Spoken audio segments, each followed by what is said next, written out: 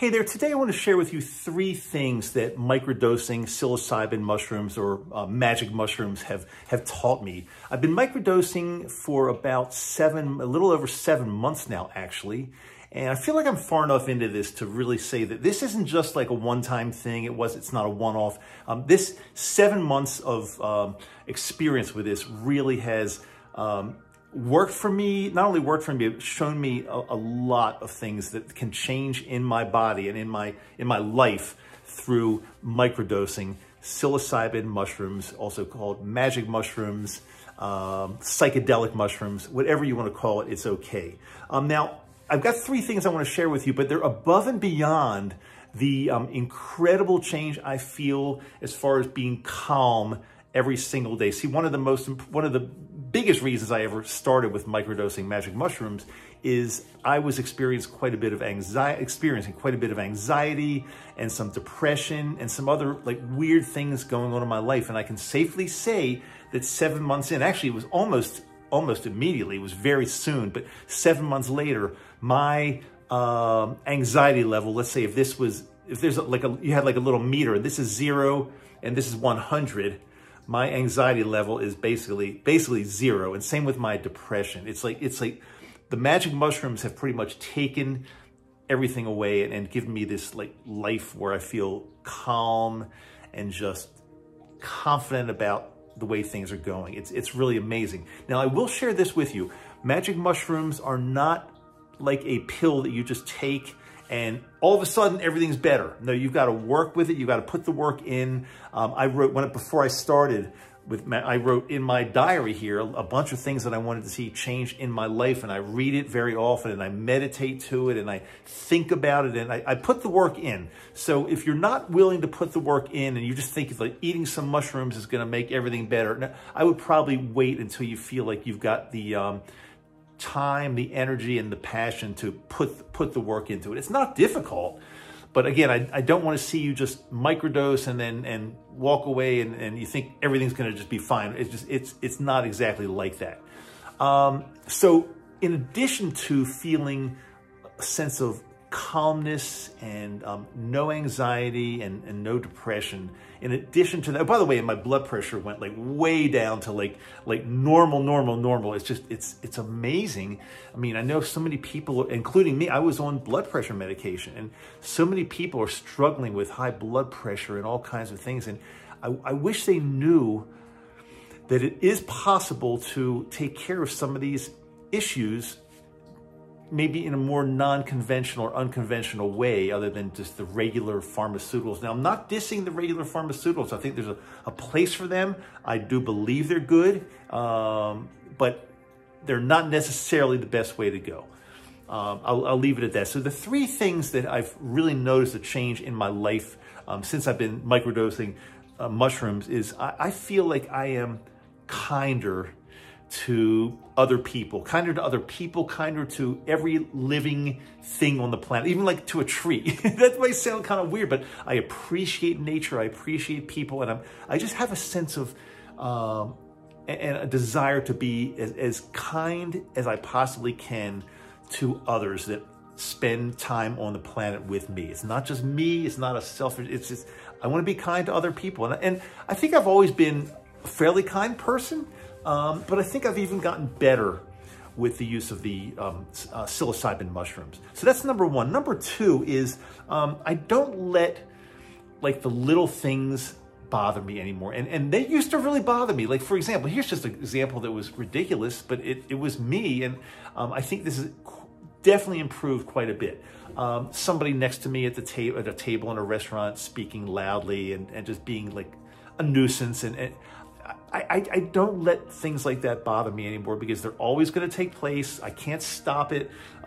If I let everything like that bother me, then I'd go through life being just a pissed off old person. And I don't want to do that. I want to understand, like, everybody's not like me. I'm not like everybody else. Let it be. Life is not that serious. Don't take things so seriously. It's just,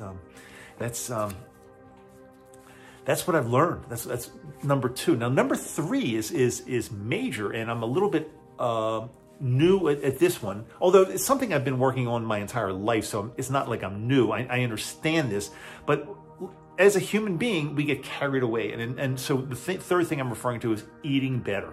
I've always been and my friends all think I'm a great healthy eater, but there are definitely times that I eat junk, and I'll eat a gluten-free pizza, or I'll eat, some candy, or just junk. I made it a point, along with the mushrooms, we've made an agreement together. And when I say that, it sounds kind of weird, but the mushrooms speak to you. They really speak to you. You have to be ready to hear them, but they speak to you in a certain way that you know exactly what they're trying to help you with. And they're trying to help you with what you want help with. So I made it a point a short time ago I made an agreement with myself and with the mushrooms that from now on, I'm only going to eat whole foods. Only whole foods. No more simple carbs, sugars, breads, junk, crackers, cakes. No. I'm eating only whole foods. I'd like to lose a little bit of weight. It's not that I'm really heavy. I've never been like a heavy person, but I definitely have some weight to lose, and I'm going to see how that goes. But already I feel better knowing that, and doing this for a short time already, I just feel better knowing that I'm willing to spend the money, I'm willing to put the time into it to eat the healthiest foods on the planet, which are pretty much whole foods. Something that grows from the ground, something that roams the earth without taking it and what's the word I'm looking for? It's an easy word, processing it. That's what see? Maybe the mushrooms do something to my brain. No, they actually reset the neurons, and it's like rebooting my system, rebooting my body, rebooting my brain. I've had nothing but success with these. Now, I will tell you this, a lot of times people ask me, well, what pattern do you follow? How many days in a row do you do the microdosing? And I've gotten to the point where I do it kind of when it feels right to me. I do know enough, and I've experienced enough that I do need to take days off in between. But I might do 2 or 3 days in a row, then take several days off, because you can't do it every day. It just won't work. You develop a tolerance to the psilocybin, and it loses its effect. And I've tried that. I tried like for a week or two doing it every day. And as good as I thought it was, I felt that after a period of time, I just I started feeling a little more anxious because they weren't really working. So I've scaled back a couple times, 2, 3, maybe at the most 4, but I'd say 2 or 3 times a week I'll do a microdose. And that's plenty, because the off days are awesome. I did not microdose today, and I still feel calm and peaceful and serene, because they work and work and work. So that's what I want to share with you today. As time goes on, and as I get more time under my belt with these beautiful little fungi,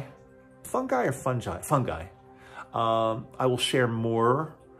As I say, I'm relatively new, but 7 months in is more than most, I think. So I'm experienced enough to be able to share this with you. So if you like what you see, give me a follow. I didn't start this channel off years ago with microdosing mushrooms or anything like that. I started off mainly just putting some ski videos up, because I like to ski, and I wanted to share a lot of my cool ski videos. But now I think what I'm going to focus on more is definitely helping others with microdosing, and maybe even at some point higher doses and macrodosing. The highest dose I've done to this date is 1 gram, and 1 gram is not a microdose. It's larger than a microdose. A microdose is anywhere between like I guess 25 milligrams and maybe 0.4 grams, so 400 milligrams.